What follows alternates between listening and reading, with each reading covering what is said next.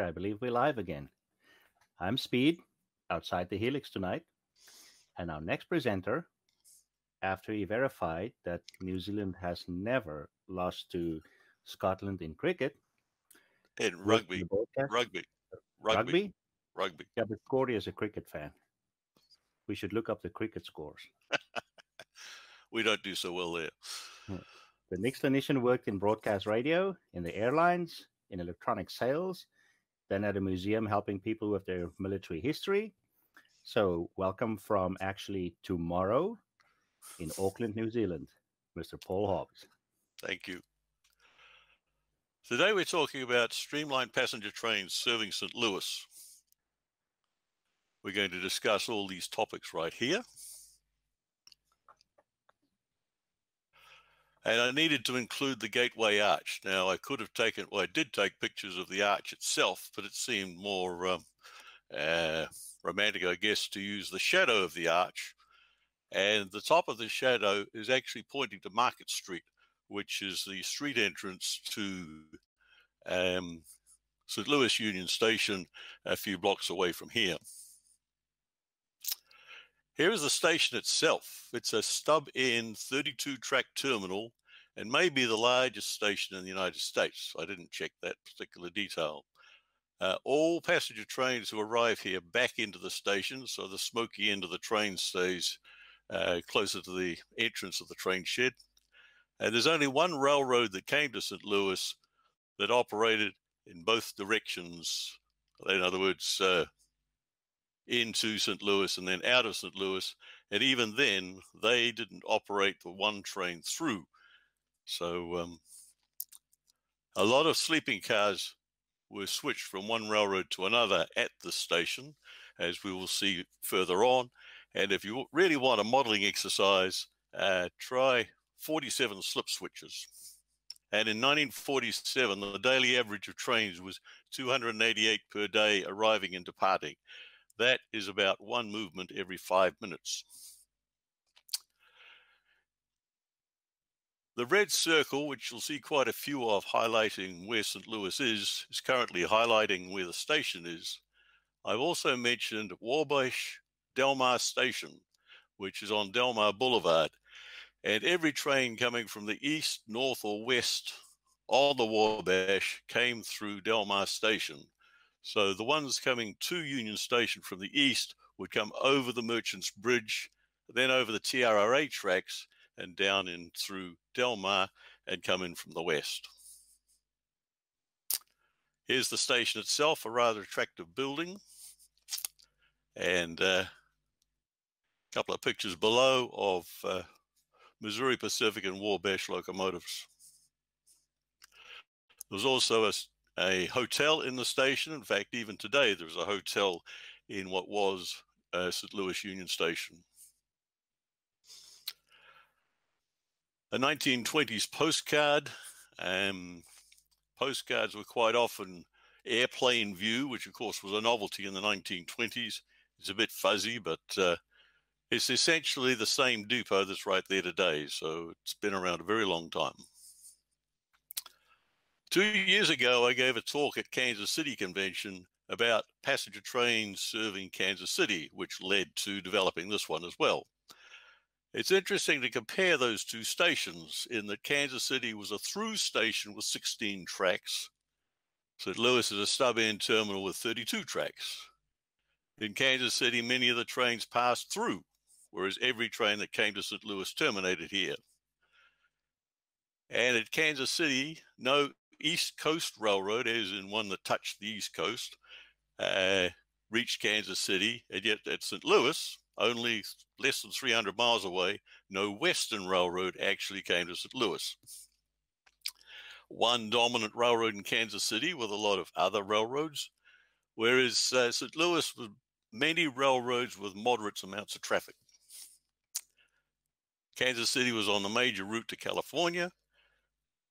St. Louis was not, but it was on the major route to Texas, as we'll see.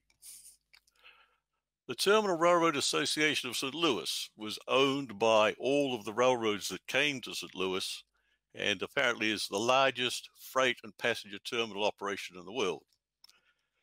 As you can see down there, there's a large variety of switching locomotives that were operated, mostly EMD, but every other manufacturer was represented with a few locomotives. The TRRA did not operate the passenger trains of its own. Here's a couple of examples. The SW1 is hauling some Norfolk and Western cars, so that's after 1964. And then below, the earlier paint scheme was grey, hauling a couple of Pennsylvania P70 coaches. 15 major railroads came into St. Louis, and I've listed the successes off to the right, up to and including Conrail. I have not bothered with the split that was after Conrail. Even in the time frame we're talking about, the Southern Railway, as we'll see, didn't have passenger service into St. Louis. Back in 1910, I did some comparisons of the number of railroads serving various cities. Of course, Chicago came out on top with 33, but St. Louis was up there with 22, not far behind New York. So a lot of railroads came to St. Louis. Let's have a look at some of the named trains that came to St. Louis. From the west, we have the city of St. Louis, which was primarily a UP train, followed by several other trains to Kansas City, Omaha, and the Missouri Pacific to Denver. To the east, all these trains on 3 railroads went to New York, or Pittsburgh, or Cleveland. And to the north, 10 trains a day at one time operated between St. Louis and Chicago on 3 railroads. Most of them operated a morning train, a midday train, and a night train. And again to the north, the Wabash had a couple of trains to Detroit, and the Burlington went to Minneapolis along with the Rock Island, and the Burlington also had a train that went to Burlington, Illinois, I believe. To the south, the Frisco operated several trains towards Texas and Memphis, and the Missouri Pacific down to Texas. And the L&N, from time to time, ran the Hummingbird to Nashville. Let's have a look at a number of ads which featured passenger trains that served St. Louis. Both the Burlington and the Rock Island feature the Zephyr Rocket, which was a joint train which went between St. Louis and Minneapolis. Here's an early one from the Missouri Pacific featuring the Scenic Limited. The Scenic Limited was the predecessor to the California Zephyr. Union Pacific pushing a train to California. Burlington was showing both Chicago and St. Louis going towards Denver. Baltimore and Ohio had an outpost route that came into St. Louis. Another Baltimore and Ohio ad. Then you have the Louisville and Nashville, which primarily ran from St. Louis to Evansville with connections to mainline trains that went out of there. Union Pacific again with the city of St. Louis, fairly early ad in 1947. And then you've got the all-diesel powered Pennsylvania. That's 12 long-distance passenger trains operated by the Pennsylvania. Starts off with the Broadway Limited, which of course was their flagship train, but the Spirit of St. Louis is right there behind it. And you've got the Texas Eagle, which they operated with the Missouri Pacific, and a couple of other trains that came to St. Louis. Railroads weren't the only people who advertised using trains. So Electromotive was promoting their E-units using a Missouri Pacific train. And over on the right, you've got Bud promoting their passenger cars using the Wabash train. More Missouri Pacific ads in the National Geographic, one featuring going to Mexico, and another one, the Colorado Eagle, after they'd introduced dome cars. This one in 1957 is an early color ad in the National Geographic, and of course that's also promoting dome cars, which Union Pacific at that time called Astrodomes, and another B&O ad for the National Limited. Running around in places like Flickr and Pinterest, I found a few more ads. This one was rather nice about Missouri Pacific introducing the dieselized Eagles. Pennsylvania Railroad with the Spirit of St. Louis, and then the Wabash and Union Pacific with the City of St. Louis. This was just starting daily service, which would have been about 1947. Come on, there we go. The Burlington said it had through trains to all these places. I'm not sure of the date of that particular ad. And then, of course, Illinois Central, Chicago to St. Louis, 2.25 cents a mile, so relatively inexpensive in its day. Let's move on to some sleeping cars.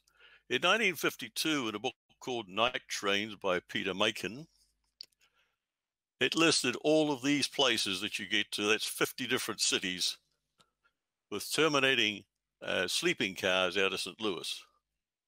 Now, it wasn't very long before a lot of these dropped off, especially the short-haul trips. St. Louis was on the through route for trains going to Texas. It was not on any coast-to-coast sleeper service, which mostly went through Omaha and Kansas City. So the GM&O had a couple of connecting cars that went to Texas on the Missouri Pacific.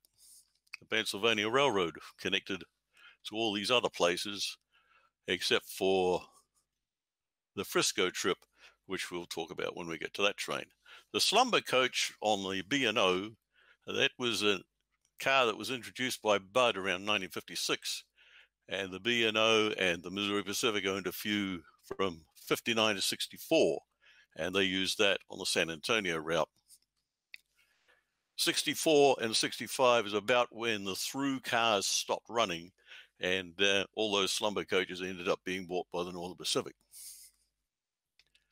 This map on the Pennsylvania timetable in 1954 gives a good idea of the way the cars were routed, and here's another of my little circles around St. Louis so that you know where it is fairly quickly. You'll see at St. Louis they diverge off onto Frisco and Missouri Pacific to different places.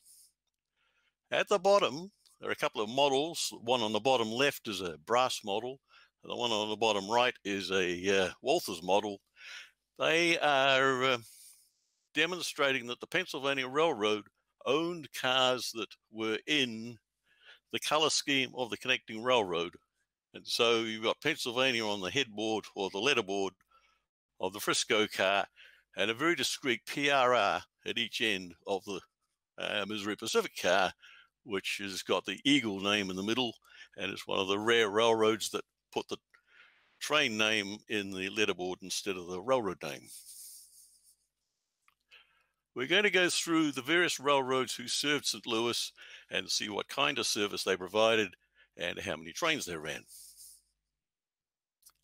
The biggest was the Wabash, with 9 trains a day at a particular time. And what I'm doing is using one demonstration timetable somewhere in the late 40s to mid 60s to demonstrate the kind of service they ran.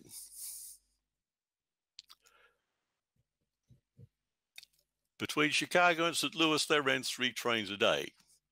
Each one had a different type of car consist, because the day trains didn't need sleepers, and of course the overnight ones did. And they featured dome liner on the Bluebird. That was the feature train of the day.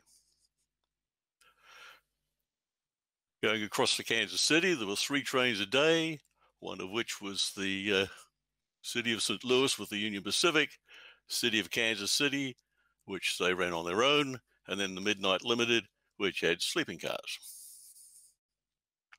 And then to Detroit, there were 2 trains a day, and again, one carried chair cars and the other carried sleepers. So each one had distinctive look because of the types of equipment it had.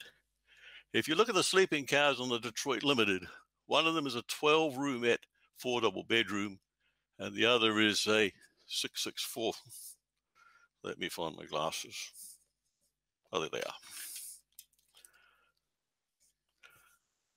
The other one is a 6-bedroom buffet lounge. And what I've discovered with these ones with a lot of roomettes is that they tended to be businessman trains, because a lot of sales representatives, etc., would travel on their own, whereas the ones with a lot of double bedrooms tended to be more towards family movement. And here we have a train to Omaha, and westbound it was called the Omaha Limited, and eastbound it was called the St. Louis Limited, with one 664 sleeper. Rather pretty locomotive. R.H. Foss has done a rather nice effort of colorizing black and white photographs, and I've stolen a couple of examples off the web. Down below is the more simplified paint scheme, which I got at a Trains magazine.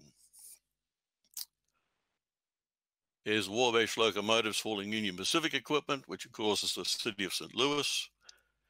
And then you've got the city of Kansas City departing further below. We're mentioning Union Pacific simply because of the connection. Union Pacific did not come to St. Louis in its own right, and I do not believe that their locomotives ever came on to St. Louis.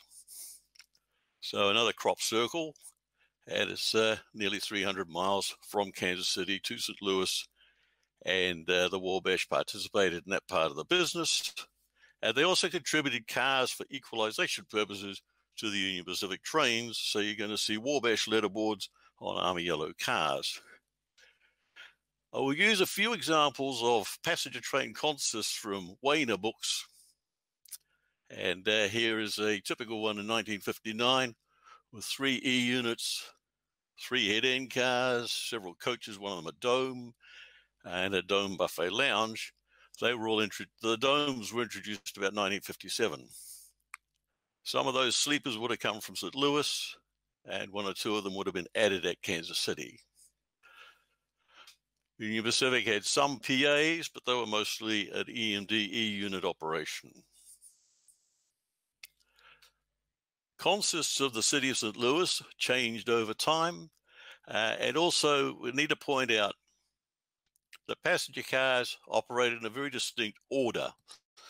And so you've got vestibule rear and vestibule forward to show which way round the car is in that particular train. And by 1968, the train wasn't even coming to St. Louis. By now it's called the city of Kansas City. But that's showing in 1 decade a drastic drop in the business between, or just for that one train. Let's have a look at the Burlington. At one time, they had more business than they did by the time the Streamlined trains came along, and primarily they ran just the one train going up to Minneapolis. Here's the schedule here. The Zephyr rocket was a joint operation with the Rock Island, and it ran partway up on the Burlington, connecting to the Rock Island at Burlington, and continuing on to Minneapolis. Each railroad provided 1 train set. Western railroads quite often provided connections at terminals information in their timetables. Eastern railroads, like the New York Central and the Pennsylvania Railroad and the B&O, I've never found that kind of information. So here's a chance to see the overview of trains at St. Louis. And for Burlington, very little of these other railroads were competitors, so they were quite happy to show most of them in their timetable. And at this time, there are about 110 arrivals and departures per day. And that is about half what we were talking about when the situation was shown for the teens or 1920s. A few examples of CB&Q trains, including one of the shovel-nose trains running as the Mark Twain Zephyr. This one I found in Trains magazine via Flickr. The Frisco. It was a northern and eastern terminal for the Frisco. They ran 2 trains a day to Oklahoma City. They also went to Memphis, and they also went to Dallas with the MKT. Here's an example from 1959. The St. Louis, Oklahoma train was called the Meteor, and by this time, it was also the Texas Special for the Katy. And a little place called Veneta is where the Katy equipment went off towards Dallas, and also connected up with another train that came from Kansas City. Rather nice paint scheme. Both Frisco and Katy used the same paint scheme for their Streamlined passenger trains. And I found a blotter online, which was rather nice for an ad that showed the Meteor, the Texas Special, etc., etc.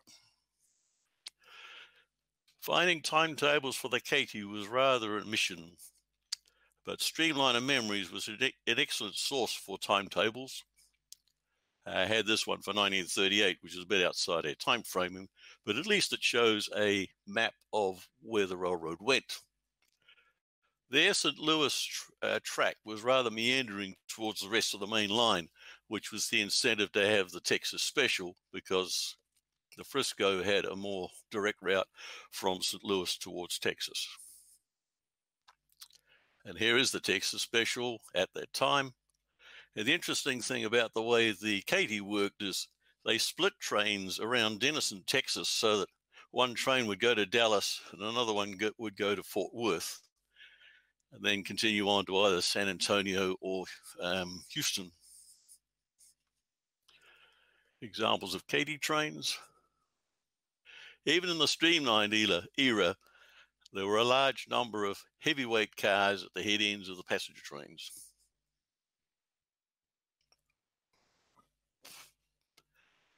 And to the left is the discontinuation by Katy of the other trains from St. Louis, just favoring the Texas Special. The Texas Special was the fastest service between Dallas and New York financial centers, Dallas being a financial center in the oil business, and New York a financial center for much of the other stuff except what's in Chicago. The GM&O is a favored line towards Chicago and had the most trains per day. Again, you have a night train, a day train, and on this occasion, you've got a 10-6 that connected from the Abraham Lincoln to Hot Springs onto the Mopac train, and then going back again on the right-hand side. So some of those will get highlighted as we're going through various trains. They were the most frequent service to Chicago. They used both E units and PAs. And here's another colorized picture from Mr. Foss.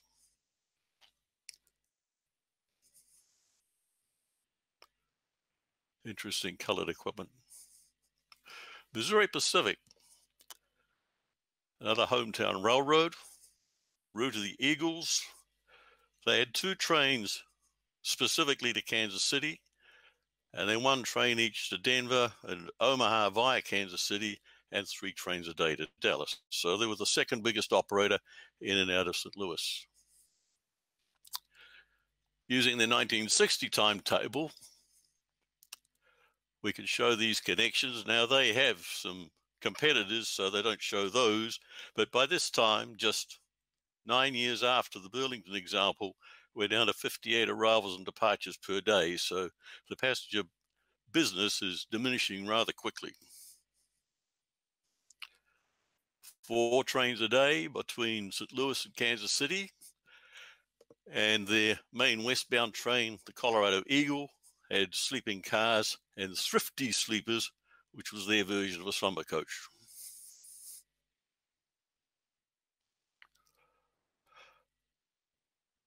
Trains down to Texas. Notice they optimistically want you to connect at El Paso onto the Southern Pacific, but if you look at some of those connections, you're waiting around for quite a long time. Chicago to Hot Springs car on the GM&O, so that's the opposite end of what we saw before. And on the Texas Eagle, we've got 1, 2, 3 cars which came from north on the GM&O and the east on the Pennsylvania and the B&O. The publicity photo shows a blue and white paint scheme. Later on, they simplified it to just blue, as in the example below. See, there's at least a couple of dome cars on that train. And the Missouri River Eagle, in 1971, is a 3-car train leaving Kansas City. And the Colorado Eagle is backing into St. Louis Union Station. That's an early picture because of the color scheme. More examples of consists. Colorado Eagle with 2 E units, a 14-roomette Dada sleeping car, and 2 other sleeping cars, a diner, a dome coach. But the Missouri River Eagle is interesting in that look at all of head-end cars that are on it, including one from New York Central, another one from the Pennsylvania, and several Railway Express agency cars. 1963, simplified paint scheme, just about to depart, and a GM&O train off in the distance. Rock Island. Rock Island had its own line from Kansas City, but by the time of the Streamlined trains, it was freight only.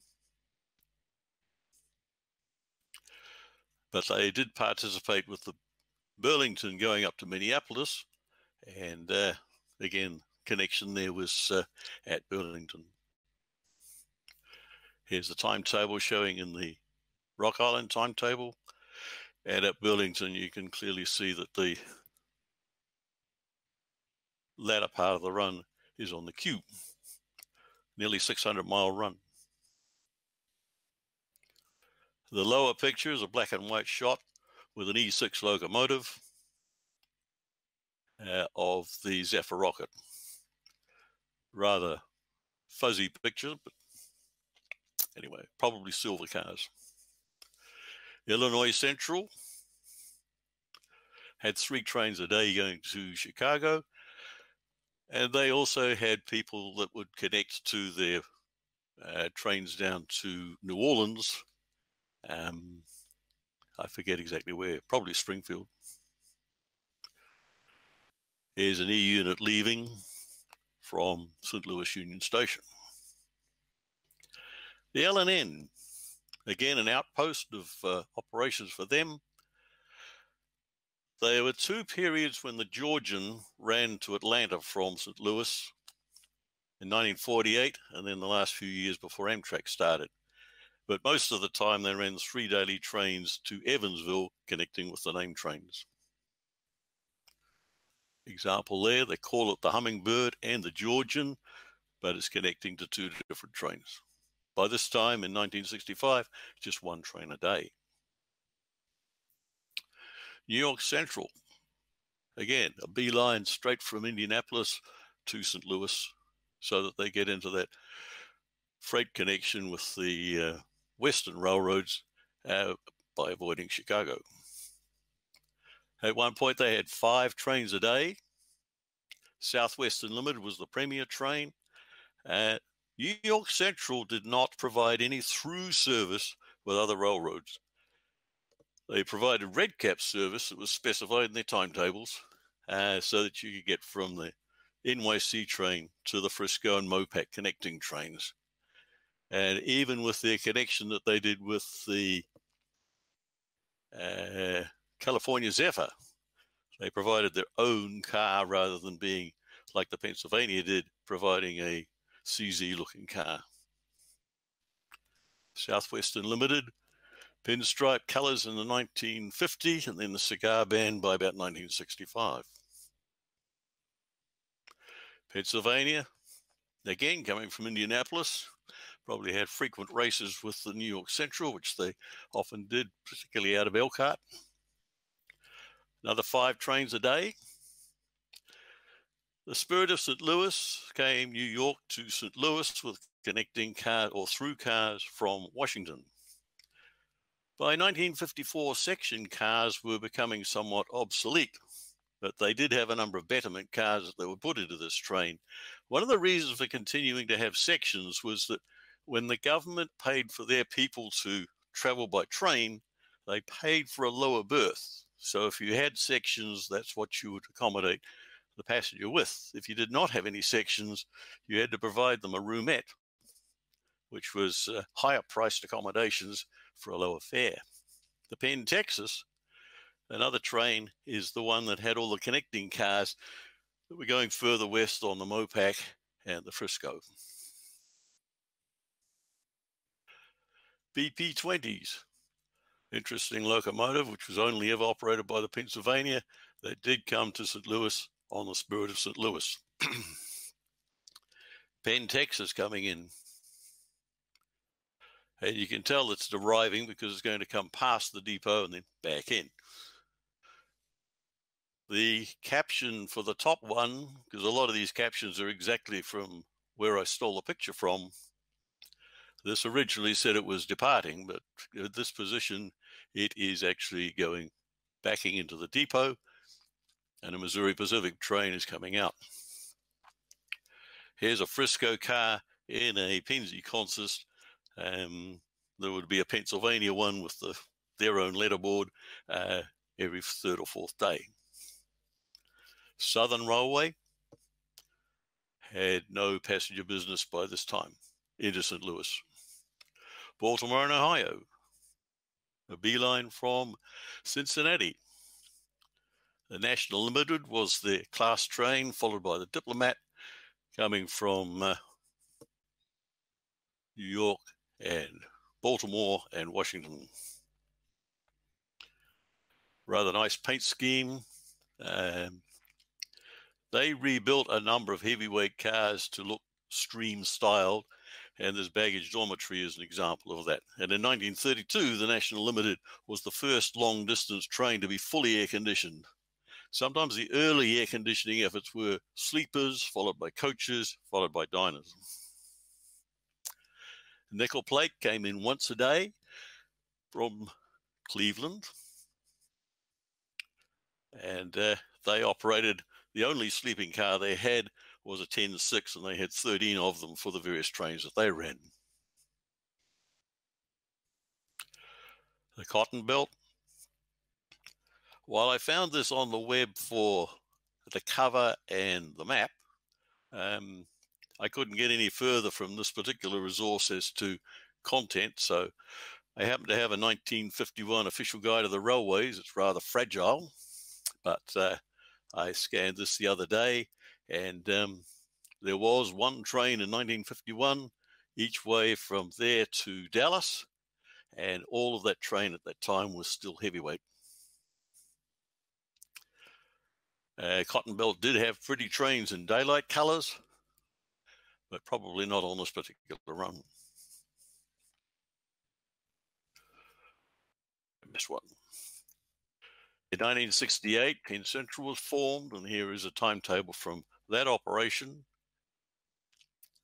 3 trains a day came to St. Louis. They were all former Pennsylvania trains, so the New York Central one had been eliminated. Notice there are no through cars to anywhere. In 1971, Amtrak came into existence, and initially that ran the schedules you'll see in a moment. Today, Amtrak has 5 trains a day from Chicago, 1 from San Antonio, and 2 trains from Kansas City. So it's considerable growth from what they started with, which was 1 train that went from New York via St. Louis to Kansas City, and then 2 trains from Chicago. And that was it. We're going to go through a few pictures just to show you how pretty the trains were that came to St. Louis. Nickel plate with their PAs, that was their only passenger power. New York Central with PAs and E's. Pennsylvania with their nice Tuscan red, their BP-20s in the green or black. PAs as well. Wabash had PAs and E's.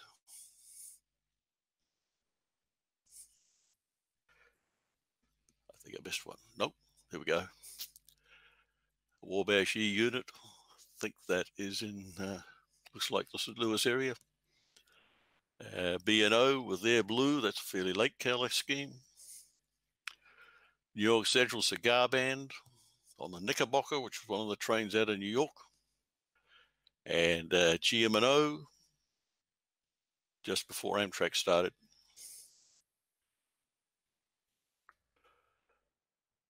Panama Limited, well, they'd be a connecting train by then, It's got a Jeep instead of E-units.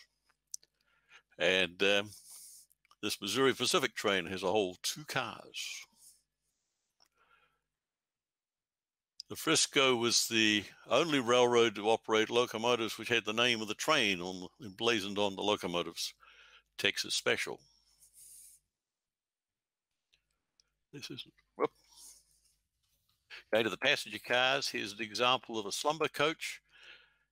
The idea behind the slumber coach was to provide a sleeping room on a coach ticket.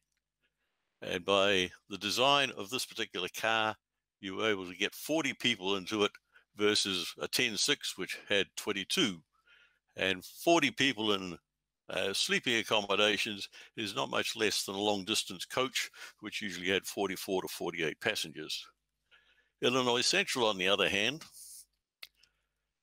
you see dome cars in Illinois Central colors, yet they never owned any. They rented cars from other railroads in the winter season and painted them Illinois Central, then gave them back. And I know from the Northern Pacific examples, they would usually get one that's needing repainting anyway and get it back and repaint it in the proper colors. Texas Special, round end observation, L&N blue cars, Union Pacific yellow cars, and Wabash blue on stainless steel. Pennsylvania Tuscan, attractive GM&O colors, is an Eagle car, which it has the owner at each end, so it would say MP for the majority of the cars from Missouri Pacific. New York Central two-tone gray, and we have reached the end, and I'm a bit early. You mind going back one slide? One slide. Yes. One slide. I noticed there's some blue and red in the same train, and even the one at the top right, those 2 cars might not be the same color either. I don't think they are. I can't answer the question. So did they? It could very well be. Sorry? No, go ahead. It could very well be that it was after Amtrak came along and they're either in storage or excursion service. So Okay. There's no mention of dates on those particular pictures.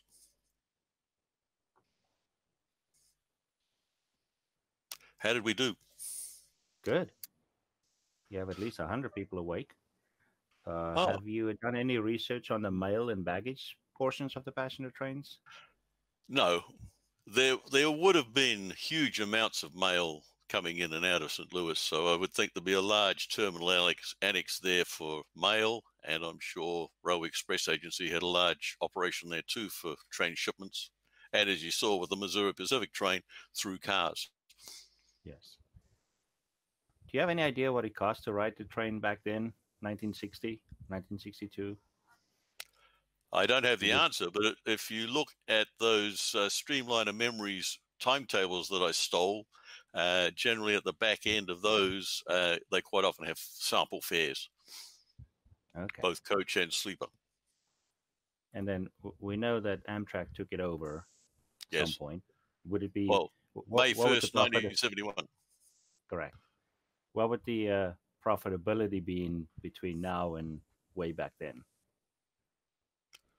Did it cost more to run passenger trains, or? I don't know. I don't think passenger trains ever were a profit maker from the point of view of we're going to make big bucks out of it. It's more of a service. And when that service was no longer required, they quickly eliminated it. You know? Why would you take a train all the way from New York to Dallas if you can fly there in 4 hours? Correct. Do you know how many trains went east and how many went west? How many trains east and then to the west? A small number went west. So really you only had the Colorado Eagle for the Missouri Pacific, which went to Denver via Pueblo. And you had the Union Pacific train, which it had connections. Well, you could take a through car all the way to Portland or Seattle sometimes on the Union Pacific. And do you have any idea of how many passengers went through St. Louis each day? A lot. I would think in World War II that place would have been gangbusters. And the fact that every train terminates there, everybody has to get off and everybody has to get on. Whereas if you compare that with Kansas City, all those trains on the Santa Fe and the Rock Island, a fair proportion of the passengers were on it when it arrived and still on it when it left. So there'd be a lot less servicing of passengers at Kansas City. And a lot more foot traffic in St. Louis. Yes. So someone noticed that you had the timetable there going south from Chicago. Do you know if Bloomington, Normal, Illinois was a stop south of that? I don't know. It sounds like it would have been Illinois Central. Another thing to remember, which I haven't featured here at all, is the large interurban network. An Illinois terminal was one of them, which pervade for Illinois and Indiana. And so a lot of people wouldn't use the railroad, they would use the interurban. And you don't see suburban or local trains out of either Kansas City or St. Louis in the Streamlined era. Pam mentioned that about 100,000 people a day during World War II. That's pretty good. Tom wants to know if the California Zephyr went all the way to, or did it go into St. Louis? No. It was a Chicago, Omaha, Denver train. Okay. And that is the end of the questions. There's still a few more coming in. I see people typing. Well, we've got some time. Yeah. Come on, guys. Bring on those questions. Type faster. Nice that were enough people interested. Yeah. I did see someone comment that there were very few St. Louis topics in this particular sequence. So we cannot say that we didn't try. Well, certainly Brad Joseph tried to get us all involved. So I don't know how many from the convention actually participate. What did you say the two LNN trains were again? Hummingbird and the Georgian. Georgian, yeah. Going to Atlanta.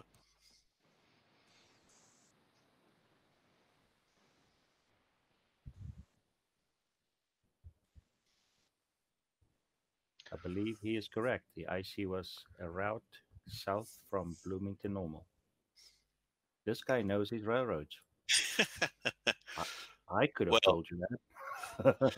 The Illinois Central basically went straight south from Chicago to New Orleans. So. And the Zephyr still doesn't go through St. Louis? No.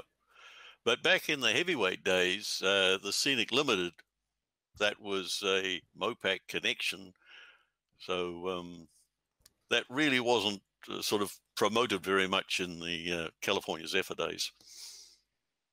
So if you were to go from St. Louis to Kansas City, yes, which train would you take, or how many trains would you have a day that you could choose from?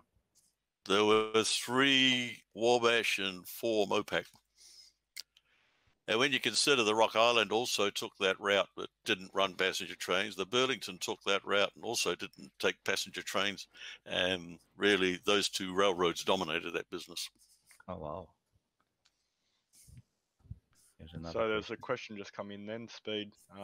Dave has asked, what year did the station was last used as train service? He believes it's now used as a mall. It was fairly shortly after Amtrak started. So I would think around the early to mid 70s. And I remember using the station that they did put together, and it was basically a series of containers, rather rudimentary operation there. It's a lot better now at Gateway Station, I believe. Don't have a chance to do that, do we, this year?